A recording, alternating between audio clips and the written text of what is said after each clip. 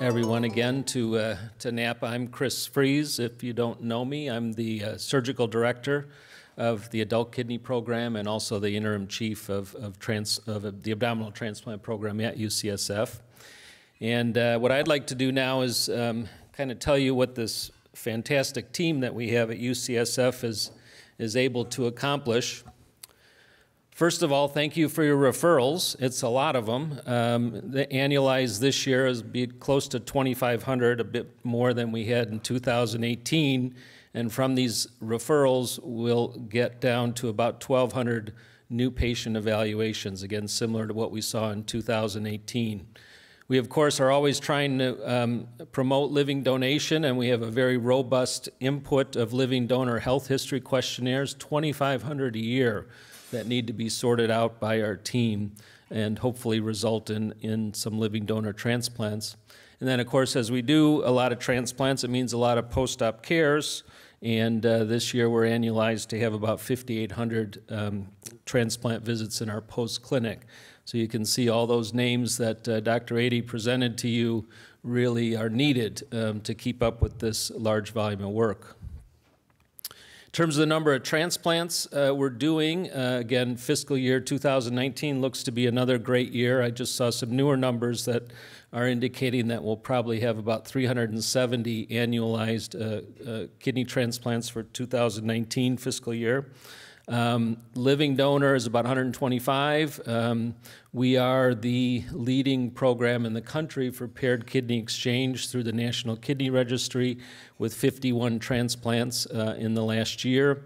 That's up slightly from 2018. So over a third of our living donor transplants that we're doing are because of the paired exchange program. We're still transplanting a large number of highly sensitized patients, meaning a CPRA of 98 to 100%. And in this year, we're annualized to do about 53 of those transplants. So again, these are patients that in the past we might have done a couple handfuls, but with the newer allocation system, we're doing a lot more highly sensitized patients. One area where we've definitely seen some growth is the use of hepatitis C positive donor kidneys. We've essentially doubled our use of those kidneys in this fiscal year, and that's been after a more intensive program to get patients who already have hepatitis C and are eligible to receive these kidneys ready on the wait list. So it's definitely resulted in an increase in these types of transplants. The high KDPI kidneys, again, kidneys which are sometimes called expanded donor kidneys or marginal donor kidneys, we're doing about 17 a year annualized for this year. Again, we'd like to see that area grow a bit more. And then, as has been alluded to, the high-risk kidneys, we are still very aggressive in using those kidneys with patients' consent, and it looks like we're on target to do about 65 of those types of transplants. So again, areas where we're trying to use kidneys that might not be used at other centers to get more patients transplanted. Well, unfortunately, our wait list still remains huge. We've been able to keep it under 5,000. We're now at about 4,800. And in the last reporting period, which was from July 2017 to June 2019, we had another 900 patients added to the list.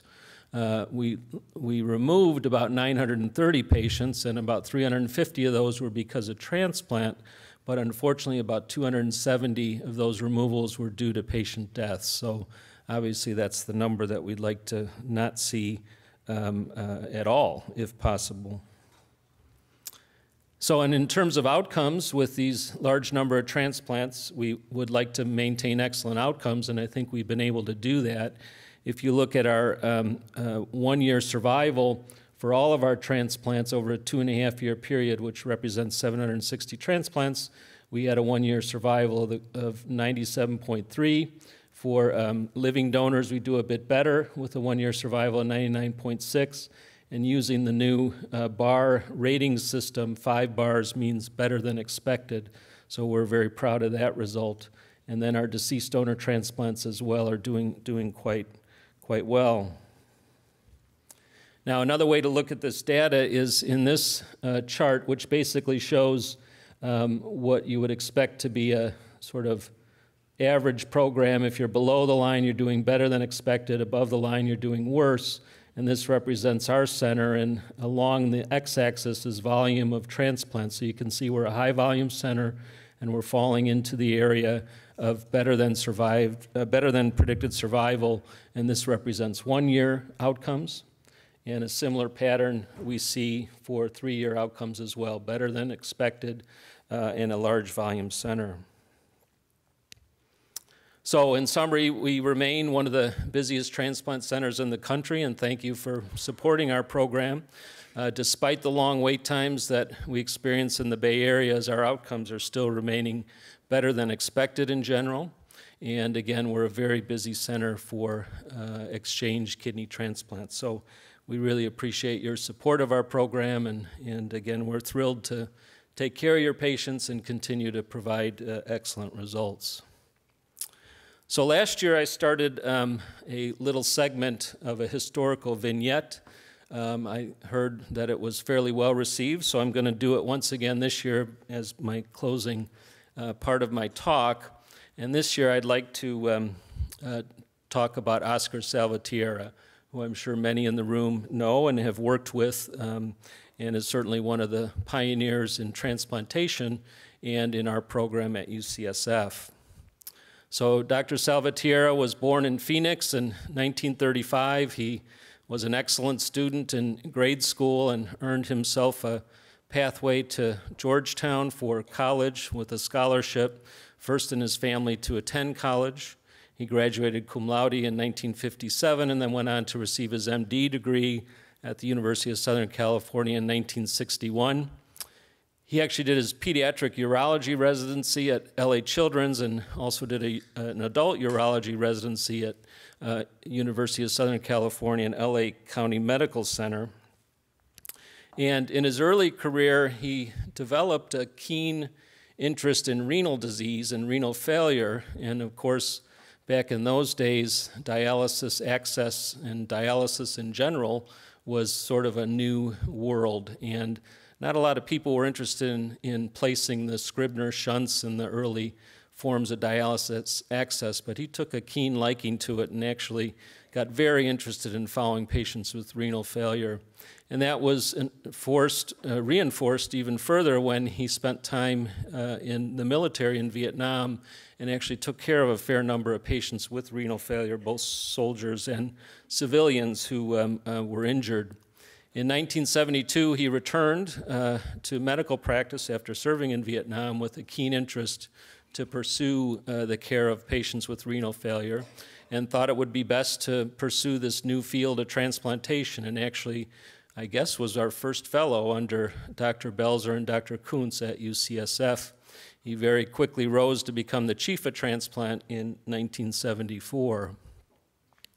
He, of course, has a long list of scientific accomplishments, and one of the fun things about doing these sort of historical reviews of people is to go back and look at some of their early publications, and it's really quite fascinating to see what he was publishing on. He had over 300 publications. The major contributions that he's recognized for are the use of donor-specific transfusions in an effort to allow for better outcomes in kidney transplantation. He, of course, was an outstanding pediatric transplant surgeon and willing to take on very difficult cases with complex urologic anomalies. He's well known for that. He also is well known for really describing how to make an adult kidney in a tiny patient, a child, work, what the fluid requirements are, how do you deal with this kidney that's used to a certain blood pressure and a certain volume status, survive in a baby. And it was really his work that propelled results in pediatric transplantation to much higher levels than they had been at the time. And then most recently, he's well known for his steroid-free immunosuppression protocols in pediatric kidney transplant.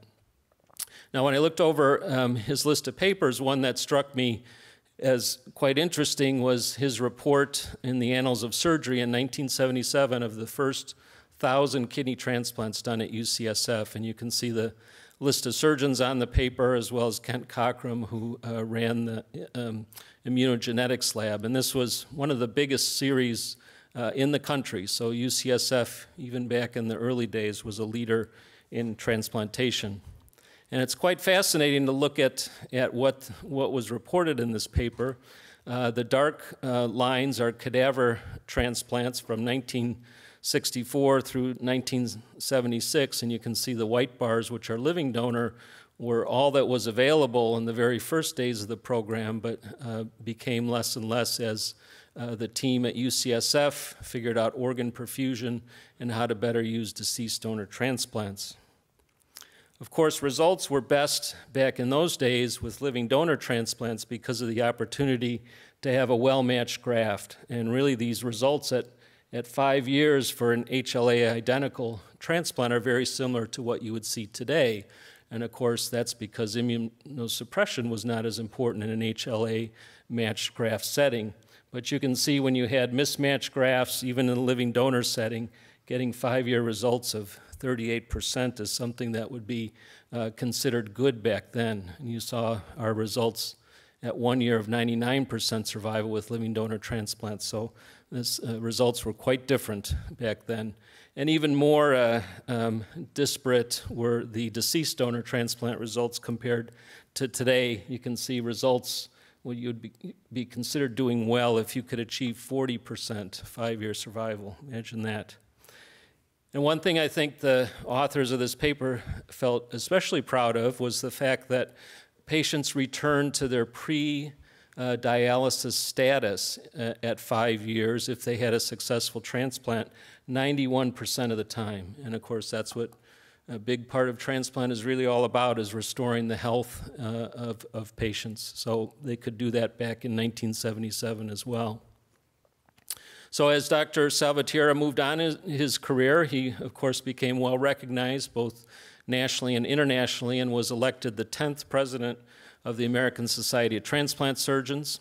And in his presidential address, which I was able to review, he actually outlined 6 areas where he thought improvement needed to be made, both in the way we deal with organ distribution and patient care and at a regulatory level. And these 6 items include solving the issue of organ shortage, a problem which still continues today, probably even more so, a need for a nationwide network for organ distribution and sharing, a need for a scientific registry of all transplants so we could learn what we're doing well and not doing well, to modify the reimbursement system, which at that time was really a disincentive for transplant.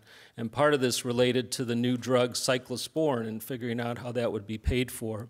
And then to address the sale of organs to make sure it doesn't happen. And lastly, a means to further address the problems in transplant and study it with funding from the federal government. And these initiatives, which he felt were very important, came to fruition in a bill that was passed at the federal government known as Noda in 1984. And this is a bill that he pushed through with the help of Al Gore. He had near unanimous passage in the House and Senate, but it was not without a lot of effort and calling on a lot of senators and congressmen to approve this bill. But this allowed the establishment of the Organ Procurement and Transplant Network, now what we know as UNOS, who became the contractor for this area. And it also contained very specific language to guide the policy for organ allocation, make selling of organs illegal, and put in place methods to monitor outcomes. And these are still policies that we live by today. He also was the UNOS president from 1985 to 1986.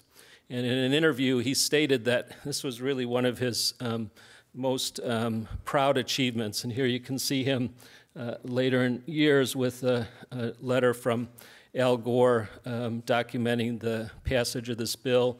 And then here's Mr. Gore visiting him when he was in the Bay Area for a talk. So probably one of the biggest achievements that Dr. Salvatierra reached, at least at a national level. Later in his career, he left UCSF. He was there again from 1972 to 1991, spent some time at California Pacific Medical Center, and then moved on to establish the pediatric renal transplant program at Packard Children's Hospital in 1994. He became very interested and enthusiastic about teaching in 2006 through 2015, while he was the Associate Dean for Medical Students and was a very well-loved professor and mentor, and then became Professor Emeritus of Surgery and Pediatrics at Stanford. In the year 2000, he was the TTS, the International Transplant Society President, and was actually in Rome to meet Pope John Paul II. I was actually at that meeting as well. This was quite an amazing event to have the Pope come to speak to our transplant community at that particular meeting. And here's Dr. Salvatierra shaking his hand. He had a whole list of other honors, including knighthood by the Republic of Italy, Presidential Medal from the President of Argentina. He had a UCSF Chancellor's Award for Public Service, and several awards from Stanford, including the Rombar Mark Award for Excellence in Patient Care and the Franklin Ebau Award for Outstanding Medical Student Advising. And then most recently, through the International Pediatric Transplant Association, he was recognized with a Lifetime Achievement Award. And the Surgical Society, the American Society of Transplant Surgeons, awarded him with our highest honor of our association in 2016 with the Pioneer Award. And here he is shown with Dr. Charlie Miller receiving that award. So as I'm sure most of you know, he passed away in March of 2019, a very sad moment for, I think, the field of transplantation, certainly for the UCSF community, for the patients that he took care of over all these years. This is one of his quotes, that life is about people, and I think in reviewing comments that people have made about Dr. Salvatierra, he definitely loved people, but he loved his colleagues too. I think he had a very keen interest in making transplant a process that was fair to everybody and always willing to take on challenges. I unfortunately didn't have a lot of interaction with him. He seemed to, or I seemed to come along to places where he had left by the time I got there. But again, he's somewhat legendary at UCSF, and I certainly know that our program stands on the shoulders of giants, and Dr. Salvatierra is probably the greatest example of one of these giants. So that's my historical vignette, and thank you very much.